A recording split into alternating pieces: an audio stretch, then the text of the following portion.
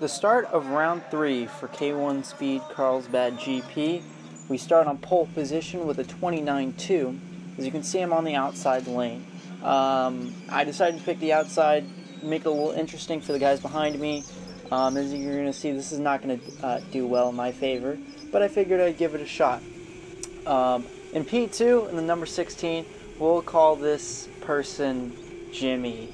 I won't give them their full name just for privacy reasons, but as we get on for the start, as you're going to be able to see, this is not going to be a good start for me as a rolling start, because Jimmy says, you know what, I'm not going to be behind the leader, I'm going to take off instead. Jimmy obviously is going to be ahead of me for the start, so we're going to try to tuck in the best we can. As we have Don right behind me, he's going to try to overtake me as we go into the turn 2. I'm going to give him a little bit of a bump as I get bumped behind. Now we're going to catch up to Jimmy as best we possibly can. He's pulled about, I would say, half a second gap, and we're going to try to bring that down. The card I had was really, really good in the top end, but as you're going to see here, it's going to really struggle through the teardrop section with a lot of wheel spin. As we catch right up to the 16, I'm going to give him a shove, and my goal was just to try to give some space. I'm trying to get some clean air. As we go into turn 2, into turn 3, I give him another big shove. And it was very frustrating to be on pole and start on a good position, but unfortunately lose it because someone doesn't know the rules. As we go back into teardrop, I'm close, but I'm not close enough. And at this point, it was just me trying to find clean air and trying to find a move that would make me work. As I lose a little bit of time, but the card I had can make it up on the straightaway. Unfortunately, we go into a caution as one of the competitors that was leading the championship, Ben, he had a cart issue which caused us to stop.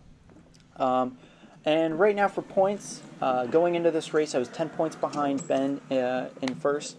I was P4. So not showing up to round 2 definitely affected me in the championship, but scoring maximum points for GP1 was really important. So for GP3, I was really hoping to maximize as many points as I can, try to gain a first for the season. And the only thing between that and a win is the number 16. So I had to make quick work of him as they are just lining everyone back up, single file, and trying to make sure that everyone has a good gap in between each other and making sure everyone has their proper spots back.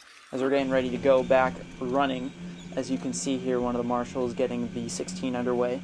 And soon we'll be about to go green, green, green.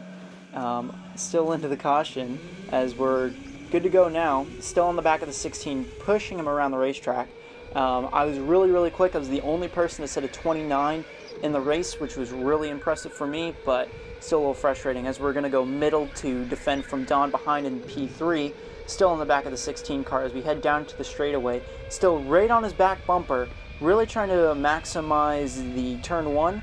As we run a very similar line into turn 1 as I'm shoving him out of the way, trying to get clean air as I lose the back end a little bit on some wheel spin. Going into Schumacher, we give him a huge bump, we're able to go down the inside, and he puts us into the wall, side by side. As we go into the chicane, he's just going to completely close the door. We're like not even there. Side by side into the teardrop section, still gets help from behind from Don. We're going to tuck in right behind the 16, and we're able to keep second place. A little frustrated at the move, not even a little bit frustrated. I was very, very mad after that. I understand these guys want to race rough, and at this point it was red for me. I was like, you want to use bumpers? I'll use bumpers. As we are right on the back of him, as we head into the chicane section, just kind of giving him bumps all the way through the track. Every part I can, probably which was not helping me because it was allowing him to get away. But just a smoother line through teardrop was able to bring me up a lot closer. As we head into turn 1, I'm going to give him another huge bump. Still very close. As we head to 3 and 4, huge contact out back. You hear that big clank. That was some major contact out back. And definitely don't know who that was involved with, but I knew someone had gone around as they're speeding someone back up to catch up with us to the pack. We're green, green, green again. We're right on the back of the bumper, still the 16, and I'm very frustrated trying to find a line that's going to work. he's very close. I'm a little frustrated at, pinching someone and acting like they're not there, because that's going to take both people out. So my goal is at this point just push him away from everyone else where we got clean air, and at this point we have a ton of clean air. So it was hopefully no more cautions, as I'm right on the back bumper and just can't find a move anywhere, which is extremely frustrating. We head into teardrop again, and I'm able to gain a lot of time through that corner as I get a good run, very good run out of the last corner. I'm going to duck to the outside, and then I'm going to duck back to the inside. There's just enough room for me, barely.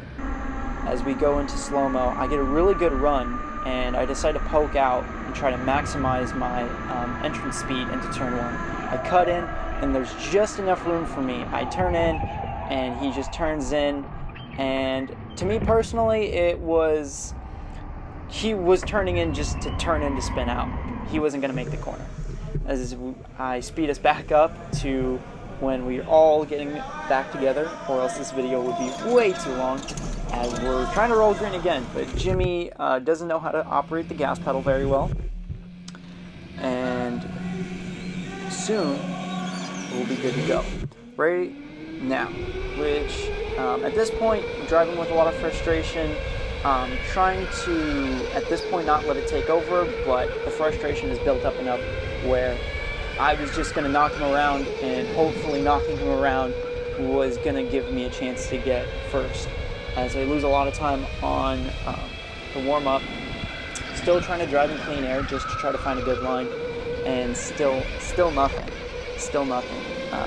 There wasn't really much places I could think I could make it pass cleanly, because that's what I wanted to do. I always want to race everyone really cleanly, but of course that wasn't really going to work. As I'm going to try and move around the outside into teardrop, he squeezes me into the wall, so losing my momentum.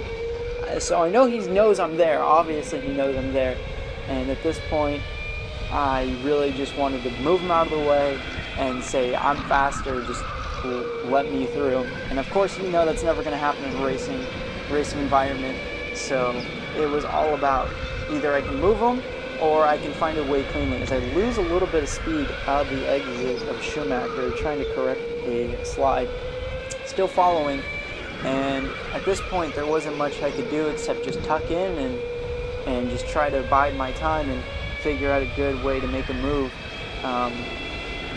And still, there wasn't really many places I could do an overtake on. My kart wasn't fast enough through, let's say, Schumacher to try to move around the outside and try to go side by side through chicane, but already knowing that he's going to put me in the wall like I'm not there, I knew that really wasn't going to work out, as I'm still right on the back bumper and trying to gain a lot more momentum. As the white flag is out, I'm a little frustrated to see that flag come out. As you can see by my hand going up in the air, I'm really surprised that that flag came out. I thought I had a couple more laps to go. At this point, it was make or break for me, so it was, I'm going to give him the bumper, and then I realized I'm going to do my teardrop move. Huge bomb into teardrop. I get a good run out of chicane. I'm going to tuck in right behind. I'm going to turn in, and he turns in, and we make big contact. Huge contact for the 16 as we slow that down. His line is very shallow through here, but I would assume he sees me and just keeps the wheel turned in. And, I blame that on me, 100% on my fault. I was trying to go for a move that wasn't going to stick. So that was a little frustrating. But as they're going to line us back up and get us all ready to go.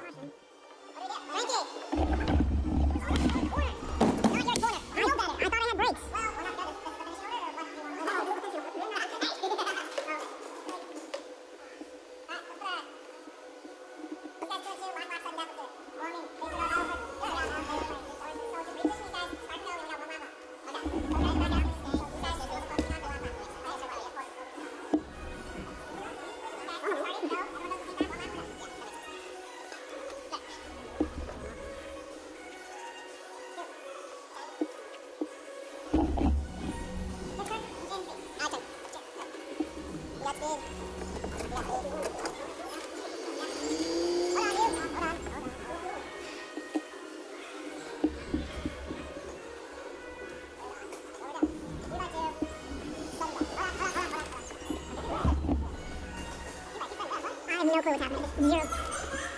Zero clue what the hell is going on.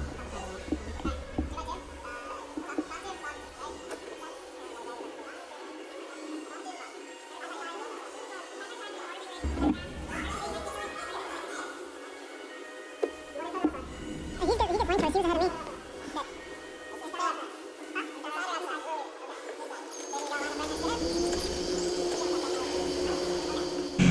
So at this point, they were going to give us a one-lap shootout between the top 4 guys. So Jimmy in P1, myself in P2, Don in P3, and another gentleman in P4. So it was a shootout for the podium here. And we're going to get rolling underway here shortly as they're going to give us speed. 3, 2, 1, go. I'm a little frustrated at this point, and I know that I can lose it right now. Still side by side through T1, I'm tucking in, and at this point I knew my fate, which was going to be P2 or lower. I wasn't going to be able to make a move unless I was able to huck a huge dive bomb or just completely take him out. As we go into the teardrop section, Don able to get a great run as we head into teardrop. I block him off with the middle, and coming home, P2, another P2 finish, unfortunately. Really frustrating, trying to gain as much points as I can while there's still not a ton of people out. Still a good race. I would say a good recovery from where we started, but I really want to get a win for the season, and I'm really hoping that April is going to be the race that does it for me. So we'll see how that goes. I really appreciate everyone who's been watching the videos, leaving likes. Please share with everyone as much as you guys can. I would really appreciate it. And I'll get some more content out for you guys. Thank you, and please like and subscribe.